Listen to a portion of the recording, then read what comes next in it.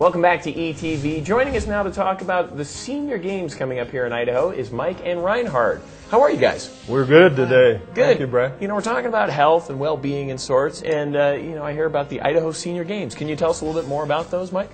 The Idaho Senior Games is in its 23rd year.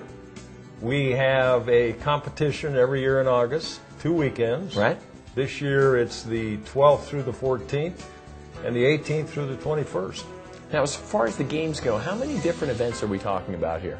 We're talking about 22 different sports, so we have something for everyone.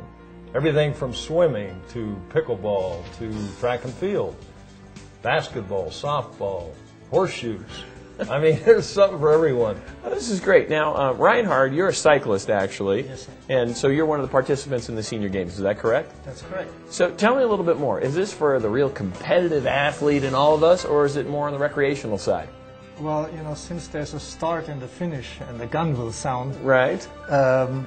The moment that happens, competition comes into play. Right. On the other hand, it's a great event because the course is not too difficult. Mm-hmm.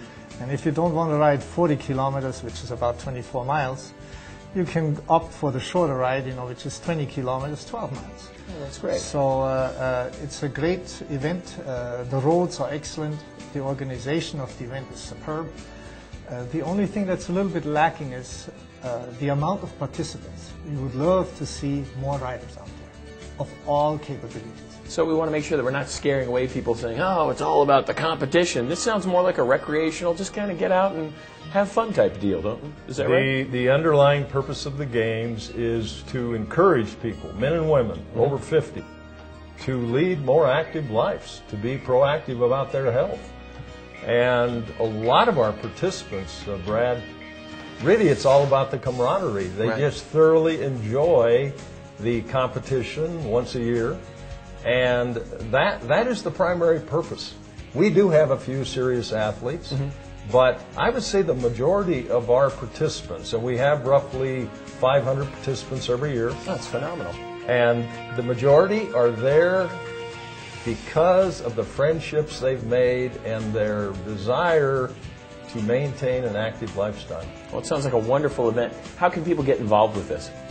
They can get on our website, idahoseniorgames.org, and register for the upcoming games.